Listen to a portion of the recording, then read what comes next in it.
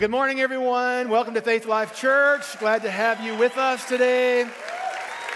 Glad to be back. I want to get our POW campus online with us right now. Welcome, POW. Glad to have you with us today. And, of course, our online campus. Well, it's good to be home. Nothing like being home, although Bora Bora was pretty cool. Our 40th wedding anniversary, we went to Bora Bora, so... And we spent some time over at Southwest Believers Conference and then another conference up in Colorado. So we've been traveling around, but we're back. And Pastor Tim did a great job. Pastor Sarah did a great job. And our great team did a great job. And glad to have you all here. But again, home is where the heart is. Glad to be here today with you. If you remember, we started a series 3 weeks ago. Now, if you weren't here, I'll get you up to speed, but we'll get into it. And it's about occupying. Now, that's what Jesus told us to do, so we're going to start with that. Get your pencils and papers, buckle your seatbelt. We're going to get into the Word of God today and listen to what Jesus told us to do as the church. In Luke chapter 19, verse 11, while they were listening to this, he went on to tell them a parable because he was near Jerusalem. Because he was near Jerusalem. Because this is his last journey to Jerusalem. He's on his road to be crucified. And because he's heading there, he has some things to tell them. Because it says here, they thought that the kingdom of God was going to be manifest at any moment and kick Rome out. But he said this in verse 12, a man of noble birth went to a distant country to have himself appointed king and then to return. So he called 10 of his servants and gave them 10 minas. Put this money to work, he said, until I come back. You're probably more familiar with the King James Version, which says, occupy till I come. Now, again, this is an analogy of what he's actually doing. He's going to come back as the king, right? But while he's gone, he gives them this instruction to occupy. I believe, generally, the church has little understanding of what he's talking about. The church has the mindset of conquering, conquering the devil, conquering. But friend, the conquering is over. The conquering has already happened. The victory has already been won. Jesus didn't say go and conquer. He said to occupy. So we're going to talk about that. We talked about this again 3 weeks ago, but let me bring you up to speed. Occupy, according to the dictionary, means to fill a space. The chair you're sitting in is occupied. You own it. You possess that space. Or it means to possess or control a territory. Our command is to occupy. Again, most of the church is ignorant of what this really is talking about. It's a completely different mindset. To conquer is a mindset, but to occupy is a completely different mindset. So again, we need to understand what that's about. Now, 3 weeks ago, again, I'm reviewing here. Occupation is not as much about power as it is about administration and delegated authority. I want you to catch that phrase, delegated authority, because it is really the reason why I believe the Lord is launching this series. Most people pray for power. They sense the lack of the anointing or they sense the lack of power, and they believe they need to ask for more power. Friend, you have all the power there is. The Holy Spirit lives within you. You've been anointed by the Holy Spirit, the baptism of the Holy Spirit. You already have the power. The problem people have is understanding authority. They don't understand how power has the legal right to flow into a situation. That is through authority. And people have never learned really how authority flows through a kingdom into the world and changes things. Okay, so we don't need to pray for more power. We need a revelation of authority. And then power follows that, all right? Okay, let's talk about Ephesians, the first chapter. I'm not going to cover it, but we've covered it last session. In Ephesians, the first chapter, Paul is writing to this church and telling them and reminding them, praying for them, that their eyes would be open to what Jesus actually did for them. And the power that Jesus had, how he upturned and overturned the powers of the enemy and totally destroyed them, and how he has been given that place above every name that can be named. And the Bible says he is now seated, say seated, at the right hand of the Father. The term seated at the right hand of the Father infers authority. Now, if you follow that to chapter 2, it says, we, the church, are seated, raised up and seated with Christ in the same place. Seated with Christ. Again, speaking of authority that you have. So we said 3 weeks ago, if we're seated, we're ruling, right, with Jesus. But how did Jesus carry his authority in the earth realm? How did he minister? How did he manifest that here in the earth realm? We went through several examples. I'm going to read one for review from last time in Matthew chapter 9, verse number 1. It says, Jesus stepped into a boat, crossed over, came to his own town. Some men brought to him a paralyzed man lying on a mat. When Jesus saw their faith, he said, now again, I emphasized last time, he said to the man, take heart, son, your sins are forgiven. At this, some of the teachers said, that's crazy. This guy's blaspheming, right? Knowing their thoughts, Jesus said, why do you entertain evil thoughts in your hearts? Which is easier, help me out, which is easier to say, your sins are forgiven, or to say, get up and walk? But I want you to know that the Son of Man has authority on earth to forgive sins. So he said he did not say to God.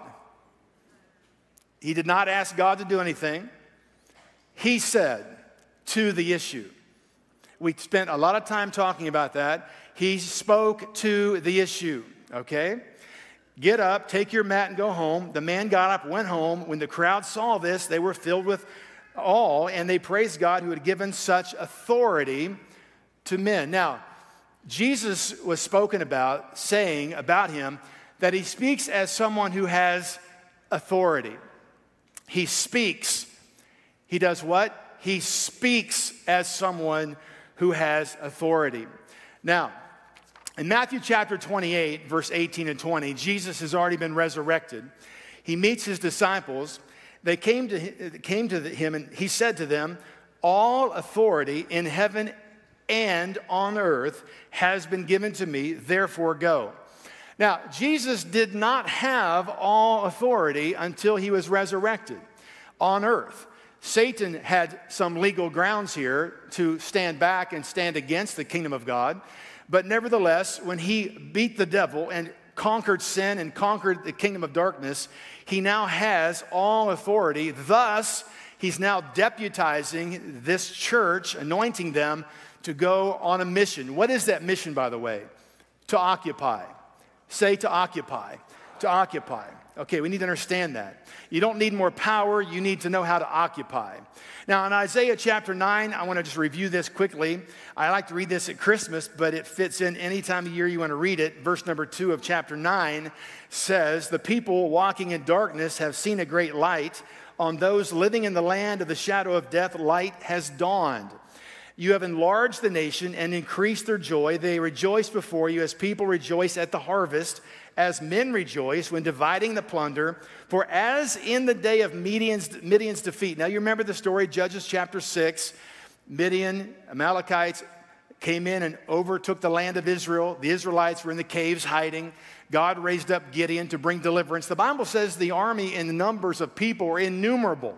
There was no hope for Israel. But yet they were defeated, and Israel had won over them.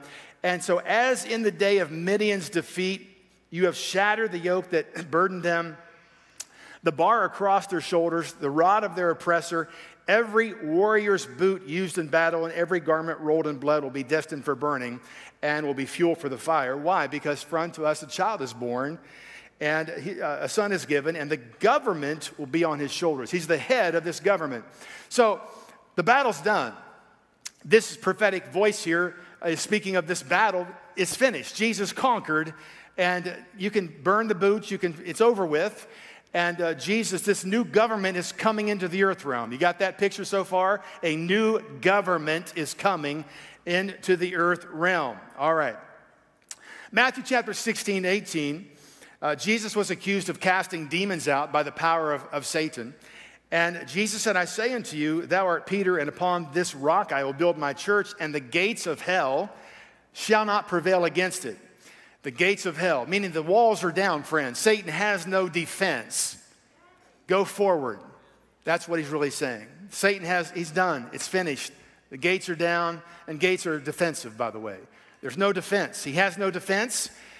You have been given my authority to advance. Now, start today's lesson. That was review. I recommend getting that message to get the full picture. But what Satan does not want you to understand about authority is what we're going to talk about now. A police officer, I did mention this last week, a police officer stops a huge multi-ton vehicle, not because of the man, but because of the badge. The truck driver's not afraid of the man, he's afraid of the badge, which represents the government that backs him up. We know with Adam and Eve in the earth realm, Genesis chapter 3, they were anointed and they were crowned, the Bible says, with glory and honor. Glory, the power of God, the anointing, and honor, the position. Now, he didn't really have a crown on his head, but yet he ruled like he did in behalf of how a king operates. A king speaks, he does wear a crown, and the crown represents what? The authority, but it also represents the entire government that backs up his words. He's seated. He's not fighting. His army does that, right? His government backs that up. And of course, you say, okay, who backs up the word of God? We said that last time, the angels. Hebrews 1:14 says every single angel is a ministering spirit sent to minister on behalf of those who inherit salvation. So our words, we speak, angels, the government of God backs up God's word in the earth realm spoken by the church. Are you getting this? All right. Jesus spoke and Lazarus came out of the grave. He spoke to that fig tree and it died. You see, when you know you have authority, you don't have to go through all kinds of hoops and hooping and hollering and screaming Jesus over and over again. You simply speak. And when you're confident you have the authority, you'll act like it, knowing the kingdom of God backs up those words, and you don't have to have a second thought about it. It's done. When you speak it, it's done. Now, on the other side of the coin, the Bible does say you will be judged for every idle word you speak. Why? Because you're releasing the kingdom. And it'll be judged in the sense you'll be judged for that effect, what you've done with that. But you need to understand that. Now, today we're talking about that police officer. He has authority. That truck stops. But we need to understand, and this is the message we're getting into. He speaks. He has jurisdiction over one area. He's in one state or he's in one city. He has the badge, right? He has the authority. But if he would travel out of state, he does not have that jurisdiction, correct? Now, he looks like a police officer. He has a badge like a police officer. He knows the verbiage of a police officer, but he does not have the authority. And the Lord said, my people have not been taught how delegated authority operates. They're out of place. They don't know how to flow. See, authority cannot flow through a disjointed system. It flows from the king down through a government. See, most Christians view it's me and God. And it is you and God with your salvation and your heart. But it is not you and God in reference to the government, positions, authorities, how you operate in the earth realm. This is outside, or I say a separate function of your life. You are a Christian, you're going to heaven, your salvation is secure in Christ, but as far as your position in this government, it's not up to you. Jesus is the head of this government. All right? And he said, my people do not understand delegated authority. That police officer does not have authority every place he walks. He only has authority that has been delegated by those that have authority to him. All right?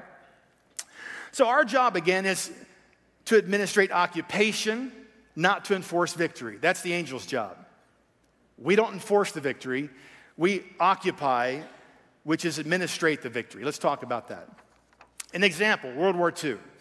On August 15th, 1945, Japan surrendered to the Allied powers and the Supreme Allied Commander, U.S. General Douglas MacArthur. Now, his first item on his agenda was to remove the weapons from the Japanese army. At that time, at their surrender, their army numbered about 7 million people. They were able to remove or demilitarize 88% of that army in 3 months. Then destroy the weapons. And then number 2 on his list was they had to reform the Constitution, or basically rebrand, if you will, relaunch, if you will, redesign, if you will, the nation of Japan. Because as you know, they had emperor worship and the whole structure was not conducive to freedom. So what they did is they designed a new constitution, built much of it around the U.S. Constitution. On November 3rd, 1946, they put this new constitution in place. It specified they could not have an army, which is why we put bases there, because we were their only protection. Now, the occupation, I said occupation, you understand, occupation lasted from the end of the war in 1945 until 1952. Now, during that time, 1 million Allied servicemen served in Japan during that occupation. My question to you is this: what were they doing while they were there?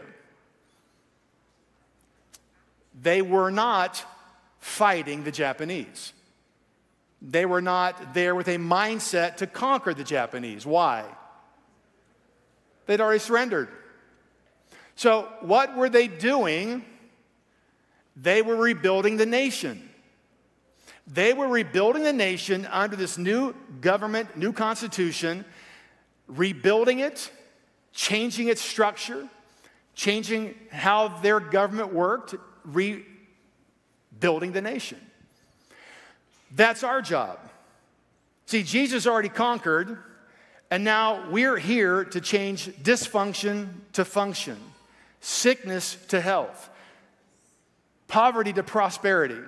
Under our new government that is coming into the earth realm, the kingdom of God, we are not conquering the earth realm. We are administrating the kingdom's laws into the earth realm. Making sense so far? You getting this? All right. Rebuilding the nation. Let me give you another example. Hebrews chapter 11, 32, 33. And of course, Hebrews 11 is this list of fame, all the faith miracles these guys did. And finally, the writer of Hebrews says, there's endless stories. But he says, who through faith conquered kingdoms, administered justice, and gained what was promised. So after conquering, what happens? Administering justice. So you'll never occupy something that's not been conquered, right? And you'll never enjoy something that you've conquered without knowing how to administrate it. Taught that many times. You can own a field. You've conquered it, you own it, but if you don't know how to administer seed to it, harvest from it, there's no benefit, right? So, and then he says, if you learn how to administrate it, you can gain what was promised, you'll gain the effect of it. But what I'm talking about here is administering justice. So let's define our terms. Administer means to dispense or apply. Justice means the administration of law. So if we are occupying, what are we doing? We are administering what law? The law of the new kingdom. We're administering, we're applying it and dispersing it, setting captives free. It's the law of the kingdom. They're now under that law. See, we can bring them, when they come under that new kingdom's law, they enjoy the benefit of the kingdom's law. We are to disperse the laws of the kingdom. We're not conquering the enemy. He's already conquered, but we are administering it to the citizens. Making sense? Okay. Now, Satan's most successful strategy to hinder the church is that people do not understand delegated authority. Now, they understand, well, I won't say they all do, but they're getting understanding of authority, but we need to understand delegated authority if we're going to be effective. To look at that, we're going to look at a very famous story of the centurion in Matthew chapter 8, verse 5. When Jesus had entered Capernaum, a centurion came to him. Of course, that's a Roman officer in the military, asking for help. Lord, he said, my servant lies at home paralyzed and suffering greatly, terribly. Jesus said to him, shall I come and heal him? The centurion replied, Lord, I do not deserve to have you come under my roof, but just say the word. I want to stop there and add this tidbit. You'll never believe anyone's word that you don't honor. The fact he said, I'm not worthy, he put Jesus higher than himself. He knew proper respect, thus he could receive from him. So the enemy's tactic is to tear down all authorities. Gossip tears down authorities, criticism of authorities. He wants to make everyone equal or raise your thoughts higher than those in authority. So understand the plot here. Okay. The centurion said, Lord, I don't deserve to have you come under my roof, but just say the word and my servant will be healed. For I myself am a man under authority with soldiers under me. I tell this one go and he goes, and that one come and he comes. I say, notice his emphasis on I say to my servant, do this, and he does it. Verse 13, then Jesus said to the centurion, go, let it be done as you have believed it would, and his servant was healed at that moment. Now here is Jesus was so impressed because this guy understands it. Jesus is the head of a government that he's bringing into the earth realm, and this guy gets it. So let me explain it this way. This guy is under authority, and he's over people as their authority. So he is under authority by various commanders in the Roman army, and of course Caesar is the head of that government. So let me just kind of let you know what this sounds like. When he speaks to his soldiers, it sounds like Caesar's voice. When he receives a command from his commanding officer, it sounds like Caesar's voice. When you speak, it sounds like Jesus' voice.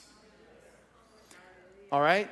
Now, what would happen if this guy decides to go over to another regiment and start bossing those soldiers around?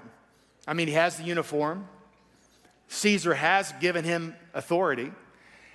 He knows the verbiage, how the structure works. He understands the military. What would happen if he went over to the other regiment and started bossing them around? You'd have chaos. That army would not stand in battle. See, he has authority, but he does not have the jurisdiction. He doesn't have delegated authority for that particular regiment. All right, you're getting it. If I had all your kids over my backyard, and let's just say my 5 kids are out there and they're young, and I said, hey kids, it's time to come and eat, only my 5 kids would get up and come to the house. Why is that? I don't have authority over them, you see. So it's vital you understand who you are to be submitted to and who is under your authority. You see, unless you understand that, there's a bunch of problems. And you've seen a bunch of problems. You see, business people have seen this happen all the time. Now, Paul told Timothy, a pastor, he said, look, be careful who you put in charge, okay? Be careful who you put in charge. If they're immature and they don't understand this system, you're going to have problems. So he said, if a man cannot manage his household with proper respect, he doesn't qualify. Why? He doesn't understand how authority flows. He doesn't understand how the system works. And so he doesn't understand how to be under authority, God's authority, to manage his family, and then he doesn't know how to administrate authority below him to his kids. He has no clue. And if you put someone in charge like that, you got problems in your company. You got problems in your church. You got problems in your government, right? The Bible says to test them first. What does it mean to test them? Ask them to do something they don't want to do. You'll find out pretty quick. Ask them to do something. See what they say. See if they finish it. See if they did it like you said. See if they complain, like you tell your kids to clean the room. If they go, and the room's spotless, what do? That child's in rebellion. But they clean their room, it's absolutely spotless. That child is in rebellion. Their heart is in rebellion. You train the heart, not the action, right? Delegated authority is learned at home. That's why the Bible says there are perilous times in the end days when children are not obedient to their parents. If they don't learn it there, you got a whole civilization that's messed up. I think we're seeing some of that. Delegated authority. James 4:7 says, submit yourselves then to God and resist the devil, he'll flee from you. So unless you submit to God, who is the authority, you have no authority. The first thing is to be submitted under authority. So you have authority, but you have delegated authority. Now, the church typically interprets this scripture as singular, meaning it's me and God. I submit to God, he and me, and I have authority.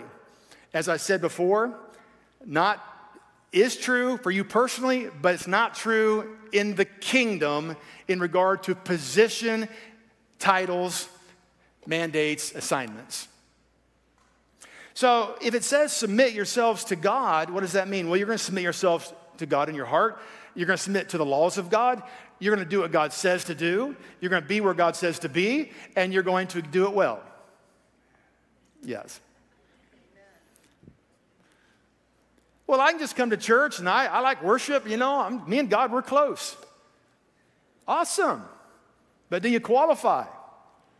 Do you qualify? Do you qualify for a position? Do you qualify for a promotion? Do you qualify? Let's go check your car out. Let's go check your room out. Did you clean your room? How are you doing with all those assignments you currently have? See? So it's not just you and God. It's you and whoever God tells you to go under, submit to. Everyone's trained through submission, friend. No one escapes that. Everyone is trained through submission because you can't have authority unless you learn how to submit. It's just how it is. Delegation, let's talk about the word delegate, means to entrust to another. So delegated authority is, all right, so I'm the pastor of this church. I don't have authority over someone else's church, but I have authority over my church. So I have the authority. I have staff. Amy's up here. She does an awesome job, by the way. Awesome, totally. She's great. When I give Amy an assignment, she's operating under my authority. She can carry out my direction because she has my direction and she has my authority, correct? But if Amy decided one day that she's going to go start buying houses with my checkbook, or she's going to start negotiating things with, whatever, then I have a problem, don't I? See, she has my authority, but she doesn't have that jurisdiction.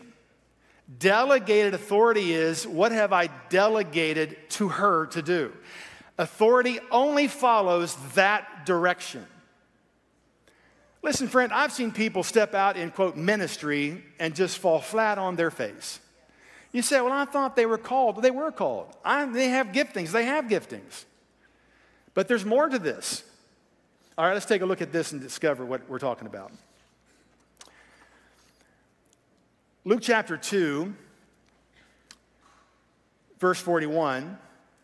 Every year, Jesus' parents went to Jerusalem for the festival of Passover. When he was 12 years old, they went up to the festival according to the custom. After the festival was over, while his parents were returning home, the boy Jesus stayed behind in Jerusalem, but they were unaware of it. Thinking he was in their company, they traveled on for a day. Then they began looking for him among their relatives and friends. When they did not find him, they went back to Jerusalem to look for him. After 3 days, they finally found him in the temple courts, sitting among the teachers, listening to them, asking them questions. Everyone who heard him was amazed at his understanding and his answers. When his parents saw him, they were astonished. His mother said to him, "Son, why have you treated us like this? Your father and I have been anxiously searching for you." And what did Jesus say? Why were you searching for me? Didn't you know I would be in the Father's house? So this was an innocent thing. He wasn't rebellious. He was like, duh, where would you think I'd be at? Okay? Now, it goes on then. Then he went down to Nazareth with them and was obedient to them. But his mother treasured all these things in her heart, and Jesus grew in wisdom, stature, and favor with God and man. The Amplified Version says it this way. He went down to Nazareth with them and was continually submissive and obedient to them. All right? Now you would think Jesus, of course, with his assignment, why wouldn't he be in the temple? I mean, why couldn't Jesus go to the temple? It was not his choice. You see, Jesus had been assigned to be submissive to his parents. See, at that point in his career, his life, his ministry, he was to be submissive to his parents, right? Why? Because he wasn't mature yet. You would agree he's called, right? Okay, he's called, but he's not ready. And so he submitted himself to his parents, and what happened? He grew in wisdom, stature, favor with God and man. You see, timing is everything. Timing is everything. Now, Satan's greatest plot against the church is division. Because authority cannot flow through a broken system of disunity. Unity is the greatest strength of the church. Why? Because as alignment happens, that authority of the kingdom flows unhindered into its purpose of administration and occupation. Matthew chapter 12, Jesus is being accused of casting out demons by the power of Satan. And Jesus says to the people there, if Satan is casting out Satan, he is divided and fighting against himself. His own kingdom will not survive or stand. Underline the words divided and fighting. If you have a business, church, organization where there is division and fighting, you have an organizational problem that people do not understand delegated responsibility and authority. They do not understand delegated authority. They're fighting for acclaim. They're fighting for position. They're fighting, do it their way. Children are not obedient to parents because they think they have a better idea than their parents. And they might have the best idea on the face of the earth. I mean, you'd have to agree, Jesus is a pretty cool guy, pretty important guy, but he was not to stay in that temple. He was to be in Nazareth with his parents, working under his dad's business, learning to submit himself, learning how to deal with people. He wasn't ready. So there's a process of how a kingdom organizes itself. There's promotions that happen. There's positions that you don't call yourself to. The head of the government or those that he has empowered over you recognize in your life and promote you. God speaks to people. He anoints people for positions. And if you are not in your delegated position, then you'll find yourself fighting against the very kingdom that you want to see advanced. I agree probably with ignorance, but nevertheless, terrible times, the Bible says, happens when people don't understand delegated authority. I always say it short circuits. Short circuits the intent. Short circuits the business. You ever had a short circuit? It like blows up, right? You get a short circuit, a big boom, big spark. Everything shuts off. Friend, that's what's going to happen in your life. See, if everything's not aligned properly, you have a big spark, a big boom, everything goes black. The assignment of that business, its purpose disintegrates. The fellowship of the church disintegrates. There's fighting and feuding. But no, friend, you see, if we understand how government works, we understand the church, how to align ourselves properly with those that God has put over us, learn how to submit to them, trust God, and learn how to delegate, and manage and administrate those under you, you're preparing yourself for promotion, and God will use you. Here's an example. I get this question a lot. People say, well, my grandma's sick, We prayed for her, and I prayed for her and prayed for her, and she died. And they're all discouraged about it. I said, well, you don't have jurisdiction over your grandma. Now, the centurion had jurisdiction over the servant because he was totally responsible for that servant's welfare. A parent can pray for a child because they're totally responsible for that child's welfare, unless they're 40 years old. You see, Isaiah 61 says, the prophecy about Jesus, that the sovereign Lord has anointed me to proclaim the good news. You see, you can't make someone do anything, but you can share the good news. You can tell them, hey, the battle's over, man. Sickness, let me tell you, the battle against sickness is over. That happened on the cross. Let me share with you what the kingdom of God's, its laws, how it affects sickness. Poverty, hey, let me tell you how the kingdom of God's laws, when you're a citizen of the kingdom by calling on the name of Jesus, how those laws impact and infiltrate your life, because now you're living in a new kingdom, new laws, and new territory that opens up a brand new future for you. You see what I'm saying? And by the way, it's great. Take a story along. Take a video story that shows God's healing power that healed the exact same disease they have. Now that produces hope, not faith. Understand that. These signs shall follow them that believe. Signs point. Stories of testimonies like you see here every week, they point to the gospel. They do not produce faith, they produce hope. Hope demands an answer, though.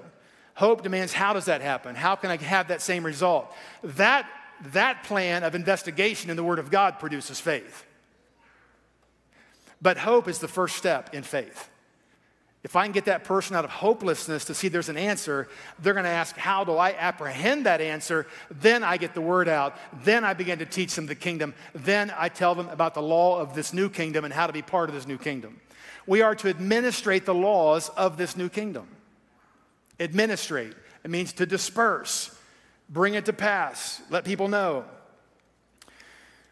But again, it doesn't apply to position. I read a book several years ago, Healed of Cancer. Janet Larson's the author, about her husband's battle with cancer and how he was healed of cancer. And she was a pastor's daughter, and her father had launched several churches in their lifetime. She remembers one church they had launched that this guy came into the church and told her dad that he himself was a better teacher, that he should be pastor of the church, that he had more knowledge, more experience, et cetera, et cetera, et cetera. He managed to convince a few people in the church that he was right, that they should let him do that. And so without confirming with her dad, they went to church, and he gets up and announces he's the new pastor. No, I take it back. He gets up to announce he is the new pastor. And as he stood up, he couldn't speak. He couldn't speak, couldn't say a word, no sound, nothing. He just stood there. Nothing would happen. She said her dad calmly got up, got the Bible, walked over to the podium and says, let's turn to Luke chapter into that. See, it doesn't matter if you're the most talented person on the face of the earth. Unless God puts you someplace, you have no authority. And see, God knows all about everything. People look at the outward appearance, but God knows the heart. He knows where you're at on the maturity training wheel, right? He understands where you're at if your timing's right. And trust me, you don't want to be someplace that you think you want to be unless God is in it. I'll guarantee you that. I have counseled too many people that have seen that happen. Trust me, you don't want that. But friend, the Holy Spirit will help you. This whole process works for your promotion, but we need to understand it. I have a video I want to show you, and then I'll be back. We'll conclude service. For me, growing up, I grew up in church, but I grew up in poverty. My parents had food stamps, and then, there was never enough, and we heard all the lies taken out of context from the Bible, like it's harder for a rich man to get to heaven than it is for a camel to go through the eye of a needle. Like you hear those scriptures, and then when I was 19, I got pregnant, and I was broke. I was on food stamps. I was following the same kind of path that I had been shown as a kid, and I didn't really know what to do. I did believe in tithing, and so that is one thing that from the time I was a little kid to forever, like I knew there was something about tithing, but I didn't know the rest. I was still stuck in that poverty mentality that I could never get out of. And so I carried that into our marriage. When we got married and, we're a blended family, have 5 kids now, it was still kind of that same old poverty, debt cycle. So fast forward to a few years ago, we found Faith Life, and my mind on money was like, holy crap, what? It had been years since I had taken like notes in church. Like every time I'd come in on a Saturday night or a Sunday morning, I had my phone out and I'm just taking notes and taking notes and taking notes. And I hadn't done that in a long time. I wouldn't say that the message from other places is wrong or bad. I just had heard the same thing over and over and over. And then finally hearing Pastor Gary talk about kingdom and finances and becoming debt-free and having a vision for your future, Pastor Gary was just talking about that on a weekly basis. And it was just amazing to be a part of that and then start to apply things that he was teaching. We looked at each other and we're like, okay, what if this is real? What if this is possible? What if this is true? And so we talked about sowing our very first seed. We're like, okay, what would happen? We went for a walk to a local park and we both came up with a number in our head. So like, let's go for a walk. Let's think about sowing a seed that's, above what we would normally do. And when we came together, we both had the same number, which was pretty awesome that we both had the same exact number. And at that time, it was too much. Like at that time, we were like, that's a stretch for us. That is not like an easy number. So when we sowed the seed, we were believing to sell our first home for a specific amount of money. I wanted to make at least $100,000 on the sale of the home for other investments and other things. My real estate agent actually was like, there's no way you're going to get that for your house. It's not going to happen. I remember standing in church, we're holding hands, we're blessing the seed like Pastor Gary does every Sunday.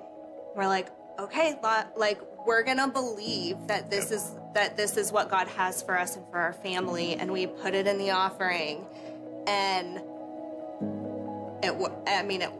It 100x. It 100x. House sold for what I thought it would. We made $100,000 on the home. We were able to invest and move money around. We had offers come in that were above asking price, plus they would pay additional money to make the house close if the appraisal wasn't met. So everything worked out just as it should have. And we actually made it by the dollar amount to make that $100,000 gain because of the amount that they went over and above the appraisal. So it was just perfect timing. You can stay where you are right now, but what is the fruit it's producing? And so ask yourself those important questions.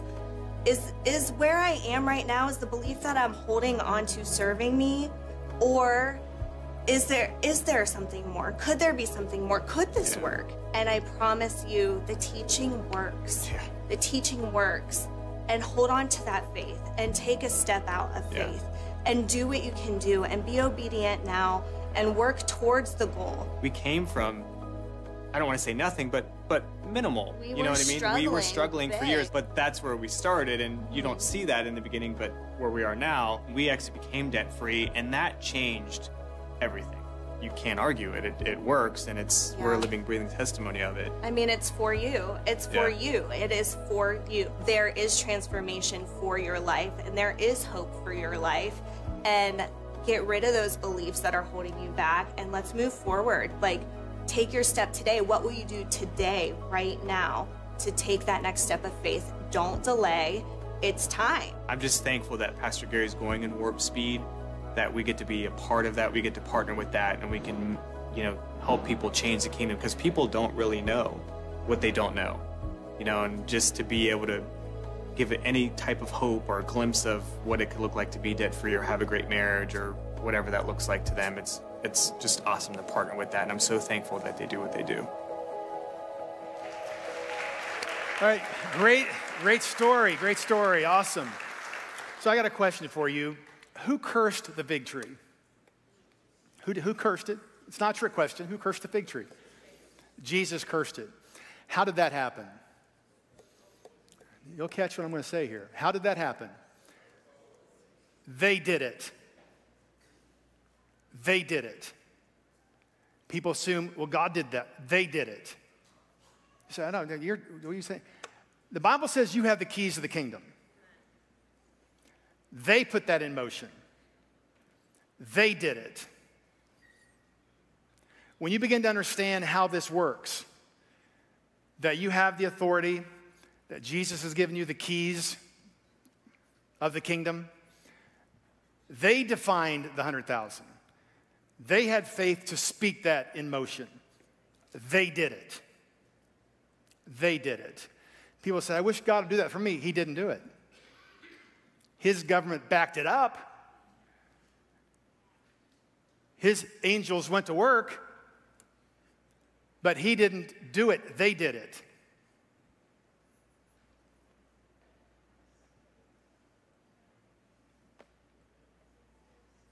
But it was in the guidelines of their faith. They had faith to speak that into existence and receive a plan from God, the Holy Spirit, to accomplish it. But they did it. Is that making sense? That's a vital, vital, vital understanding you have to have. They did it. So stand with me today. See, this is getting cooler all the time, man. The kingdom. You are a citizen of the kingdom. All authority has been given unto me, therefore you go and do what he did. Jesus said, the same things you see me do, you'll do. You are going to administrate or disperse this new government into this sick and dying, perverted world that's been trapped in the kingdom of darkness. You're on assignment not to conquer Satan, but to bring that good news to the captives. Administer the laws of the kingdom in people's lives like that. Those kinds of stories are natural in the kingdom. They're not miracles. They're not miracles. People say that's a miracle. No, I always say stories like that are natural in the kingdom. That's everyday. That's kingdom. And your life can be just like that. All right, bow your heads with me today. The Bible says, seek first the kingdom of God and his righteousness. All these things shall be added to you. It does not say seek God. It says seek the kingdom. Basically, learn how the kingdom operates, and all of these things you'll find out are already yours. It's exactly what it's saying.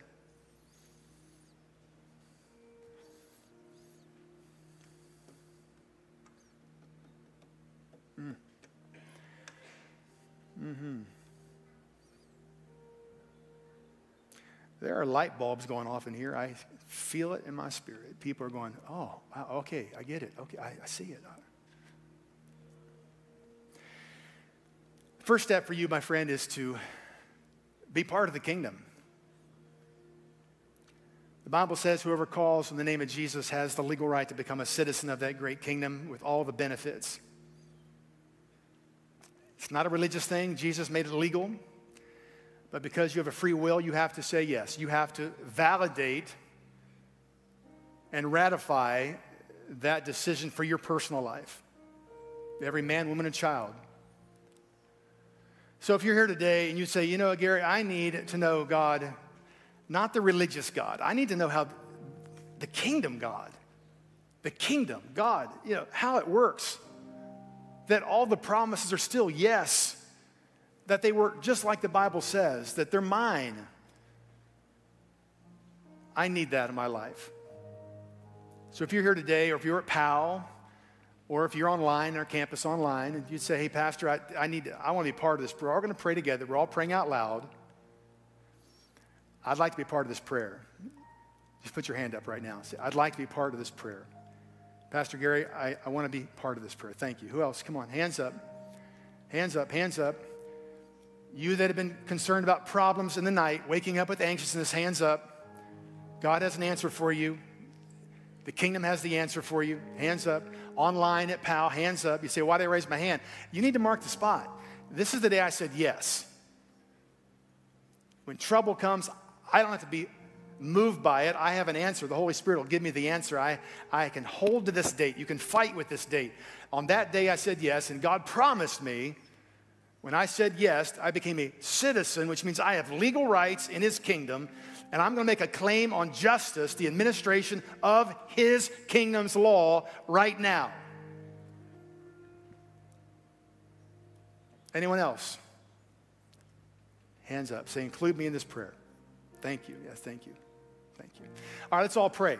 Say these words with me. Say, Father, you said in your Bible that if I call on the name of Jesus, you'll receive me, make me brand new on the inside, fill me with your Holy Spirit, teach me how the kingdom operates I need that. So Jesus, today I say yes. I make you the Lord and Savior of my life. I receive your goodness, the kingdom. Amen. Amen. Amen. Amen. Amen. You can have a seat.